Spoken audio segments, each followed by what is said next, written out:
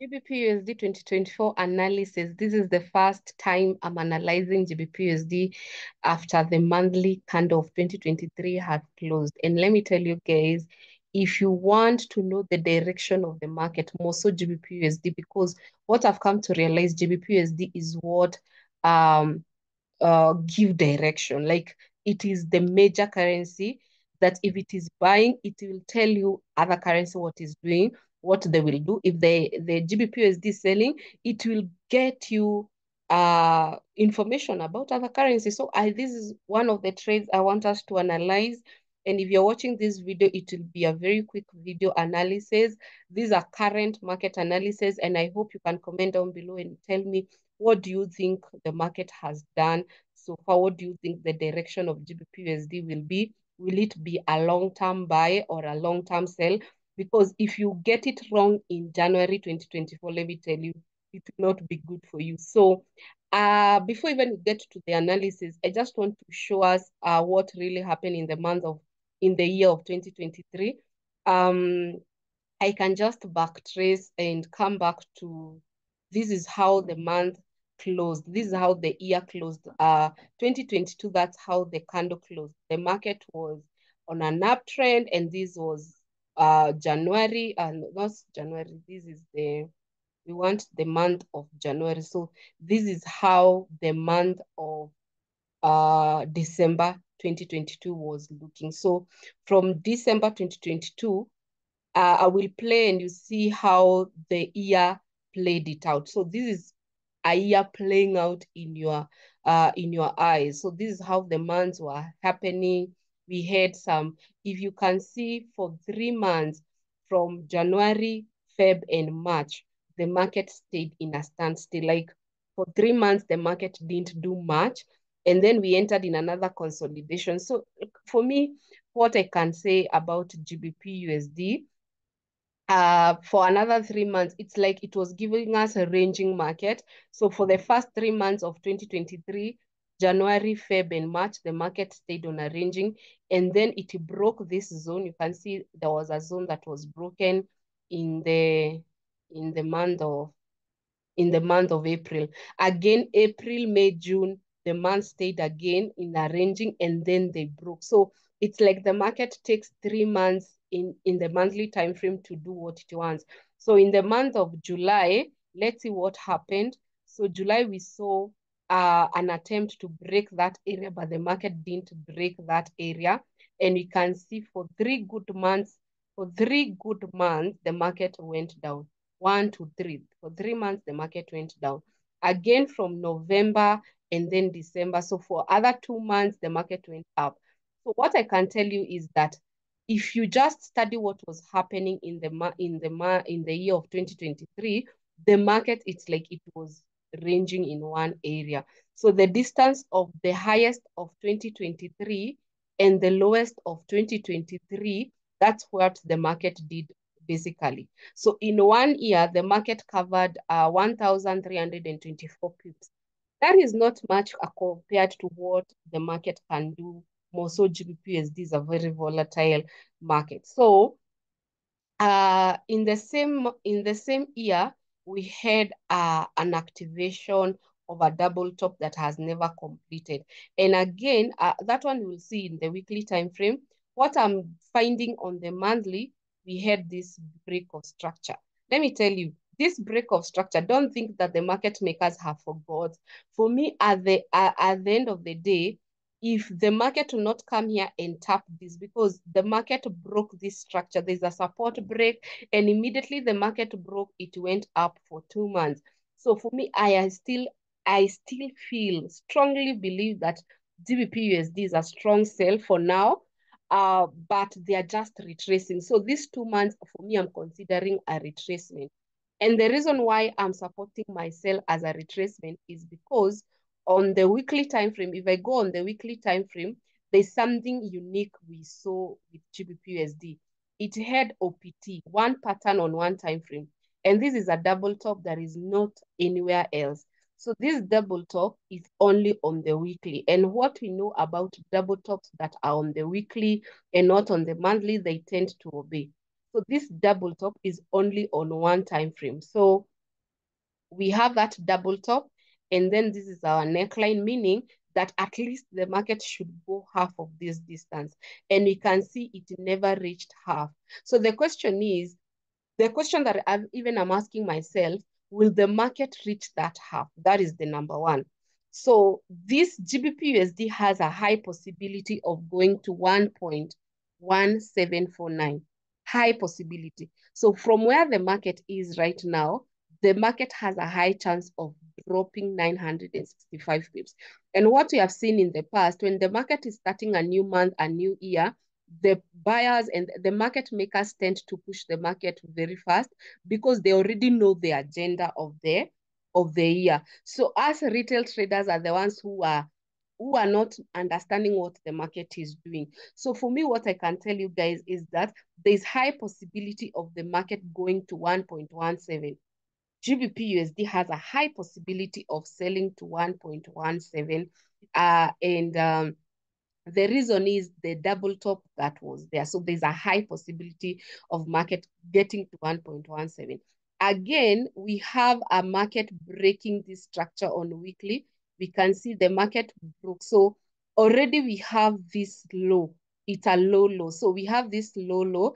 And at the end of the day, the market created a low high. So when the market has a low, and it comes and fails to break this high, the fact that they were not able to create a new high, it tells us that the market will drop soon. So yes, we have a low here. So here we have a low. Low means, lower low means the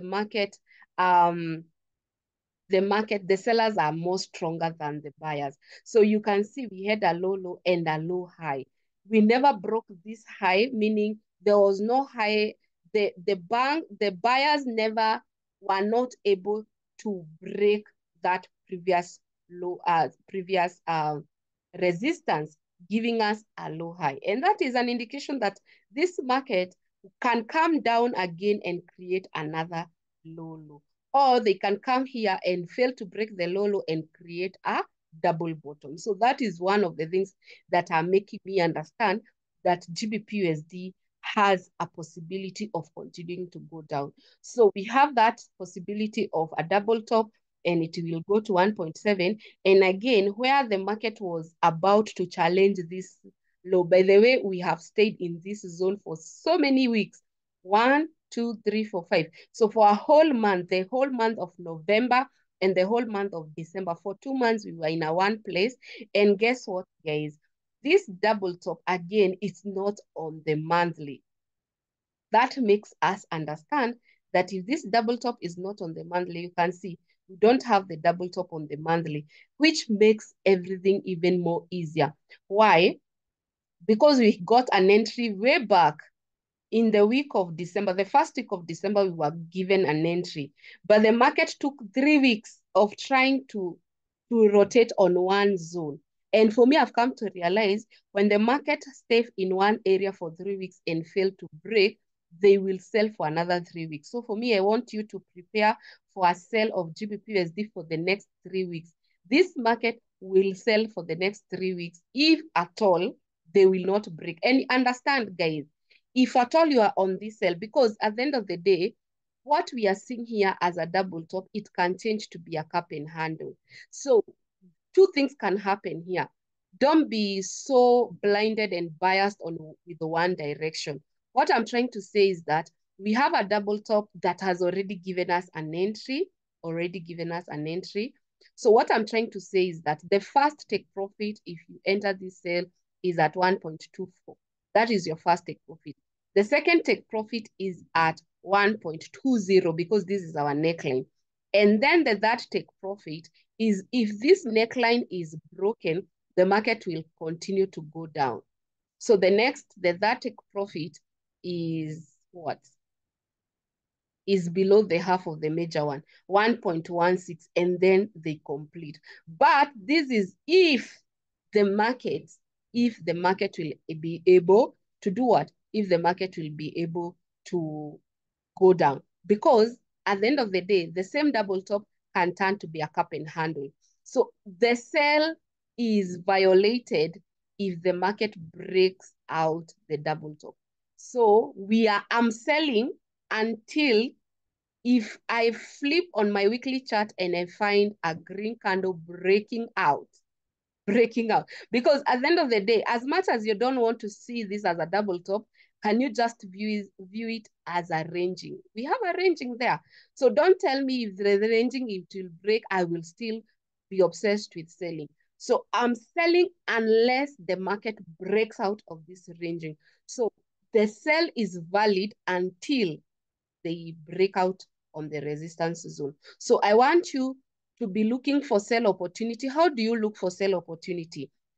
At the end of the day, weekly has not given us a sell opportunity until we have this break. If the market breaks that, we'll be given a sell confirmation that this market now wants to sell. If that is the first one. The second thing, how do you get a sell opportunity? We go to the daily time frame. Already the structure is a sell, but how do you get this sell? How do you enter the sell? The way you enter this sell is if the market comes and breaks this area. You see, this is the next support we have. So if this market comes and break out this support, you have a sell opportunity. If you don't want to wait until that support is broken, if you don't want to wait, you can still go on forward to look for sell opportunity. What I'm trying to tell you guys is that if you can see on 4 hour, we have the support area. So if this support area starts to get broken, trust me, sellers have gotten in. So don't sell blindly, just pay attention. We need these sell opportunities, these sales support area to be broken for us to understand that the market will sell. Another red flag I want you to notice, if the market starts to break again this area, if the market breaks that resistance and they break here, forget about selling. That market will not sell. If they break here and then they come and break here, we forget about the selling. But I want you to observe GBPUSD. If you are selling GBPUSD, wait for the market to break this support. And at the end of the day, the bigger support and the one that I would highly suggest is the daily one. You see the daily one, this one. If GBPUSD, they break 1.2614, that market is a sell. So if the market comes back to this area and they break that area, 1.613, I'm telling you that market will sell. So that is my analysis on GBPUSD. From where I stand, the market is a sell, but they have not declared very well, because even on weekly time frame, we don't have a sell opportunity because the candle that closed is just spinning tops. So if you really want to sell GBPUSD, be patient for it to break 1.261. So if they break 1.261, if they break this support, let me tell you, we have an advantage because that market will drop. The market will drop. Those people who use Trendline, the ones who use Trendline, they have something like this. Can you see? It's still the same thing. So there are Trendline traders who have already put that Trendline and they are waiting to see what will happen. It's the same thing, guys. And that Trendline on monthly, you can't even see it because let me delete everything and try to show you the Trendline traders. The Trendline traders, that's your Trendline. So if the market breaks that trend line, trust me. So the market can come down up to 1.22 to just tap that trend line. So at the end of the day, don't even if we are selling, we will sell up to the touch of that trend line. So it's good to put that trend line because we might not understand how far the market wants to. It might sell and tap this trend line and react. So you might find the market has, yes, broken this support, but because it has tapped the trend line, it might react. So I would highly suggest you put that trend line as an extra indication. So we have this trend line and you can still build another one like that. And that's what I'm saying.